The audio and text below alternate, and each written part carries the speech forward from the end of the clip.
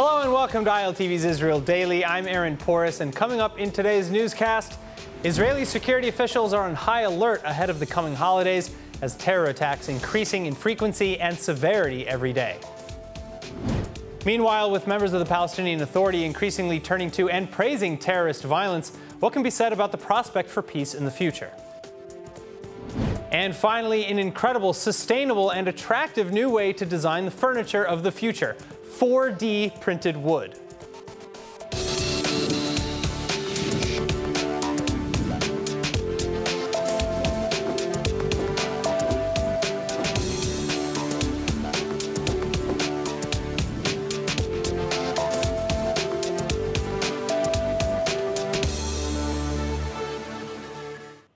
Tragedy overnight. An IDF officer killed Wednesday during operations adjacent to the Gilboa crossing. Sadly, last night we lost a major in the IDF operating against Palestinian terrorists with commanders in the front. It is yet another expression of the challenges the IDF faces in all arenas and the security it provides for the citizens of Israel at a heavy price sometimes. I convey my deepest condolences to the family and his girlfriend and embrace them and hug them. 30-year-old IDF Major Bar Falach from Netanya was killed overnight Wednesday near Jalama and the Gilboa crossing in Judea and Samaria, or the West Bank. He was deputy commander of the Nachal Recon Battalion. This as two Palestinian terrorists, both of whom members of the Palestinian Authority's leading Fatah security forces, flanked and opened fire on Falach and other IDF troops at the checkpoint. Israeli soldiers then returning fire and killing the two attackers. Far from an isolated incident, however, shooting attacks exponentially increasing as of late. In fact, just hours before this overnight attack, another shooting reported at the same area targeting a Defense Ministry engineering vehicle that was working on the security barrier. Thankfully, no one was hurt, though, and the IDF searching for suspects. Meanwhile, IDF analysts warning of an incoming spike amidst the Jewish holiday season in the next few weeks, with security officials presenting Prime Minister Lapid with evidence of some 70 concrete plans to harm Israelis during the season, and more than 240 major plots already foiled this year, including suicide bombings, kidnappings, and shootings. Particularly worrying, though, the increasing number of attacks perpetrated by and praised by the Palestinian Authority official security forces. Again, the two shooters from last night's attack coming from the Palestinian Authority military intelligence and PA President Abbas's own Fatah party military, respectively.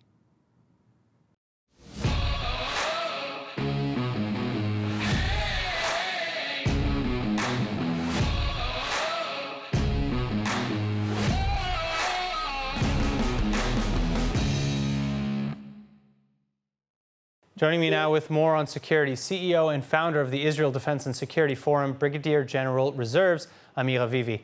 Amir, it's great to have you back with us. So defense officials are saying at least 70 concrete and imminent attacks are planned for the coming holidays. Should Israelis and visitors be changing their plans? Well, first of all, we have to understand what is happening. We see Iranian involvement pushing forward the terror attacks in Judea and Samaria. The Iranians took a strategic decision to try and create a new Gaza in Judea and Samaria. They're doing it with Hamas, they're doing it with Islamic Jihad, but we also see that the Palestinian Authority that has absorbed huge amounts of terrorists into its infrastructure is also disintegrating, and we see operatives of the Palestinian Authority carrying out attacks. And this requires from the IDF, from the Shabak, to enhance dramatically the readiness and the amount of forces and be ready for the next coming weeks, which will be holiday in Israel. All right, well, so Hamas and Islamic Jihad terror groups are now offering $200 for each shooting attack on Israelis as long as they publish video of the attack on social media. How do Israeli security forces and the Israeli government address this type of incitement? Well, of course, when there is intelligence, our forces, with the Shabak guidance, they apprehend these people. But as you know, social media is viral. This TikTok and other social media, Facebook, it goes everywhere. And because the education, the basic education in Judea and Samaria with the Palestinians is incitement, and calling all the time the young generation to attack and kill Jews and Israelis, obviously this resonates in the young generation of the Palestinian society, and therefore we see more and more attacks. We also know that there is huge amounts of weapons that are smuggled from Jordan, but also produced in cities in the Palestinian Authority. So this definitely is a challenge. It's a very big challenge for the IDF and for the Shabak. All right, now speaking of Palestinian incitement, we're joined by founder and director of the Palestinian Media Watch organization, Itamar Marcus. Itamar, thank you for joining us. Now, from groups like Hamas and Islamic Jihad, you would maybe expect this incitement, but somewhat surprising is the increasing incitement to martyrdom coming from the Palestinian Authority and especially President Abbas's Fatah party. From the streets of Ramallah, where they're handing out sweets, to Fatah's official homepage, we see total praise for last night's terrorists, who themselves are Fatah-affiliated militants. What do you make of this? The only reason anyone would be surprised about something like this is because they haven't been following Palestinian Media Watch. We have been reporting on this for years. We're reporting on the Palestinian Authority and Fatah education. But more than that, we've been reporting on their support for every single terrorist. Since the terror wave started a few months ago, every terrorist is honored. Palestinian leadership and Fatah leadership are going to the funerals, speaking with the parents. They're interviewing the parents. It is a myth. It's a myth that this has only been Hamas and Islamic Jihad who are supporting this. This is Fatah, and by the way, and Fatah's incitement. Fatah's Facebook page has 300,000 followers, and their Facebook page today has turned these people and every terrorist in the last few months into superheroes. And I think that the incitement by Fatah, if it's not being taken seriously by security services, is a massive, massive mistake. They have been leading this. They have they have television, they have Facebook, they have education. They have so many ways to get these messages out. And I think it's about time we stopped treating Mahmoud Abbas as if he was a peace partner and recognized that not today, but for years, he has been a driving force behind Palestinian terror. So, okay, you've mentioned that this is pretty consistent coming from Fatah and the Palestinian Authority and even the PLO. But how consistent is it in every language? Does what the PLO and PA say in Arabic match what they say in English? And if not, how big of a difference is there? Okay, so that is the major difference. What happens is that you have Hamas and Islamic Jihad who are willing to say what they believe in all languages. And then you have Fatah, who has its messages to its own people.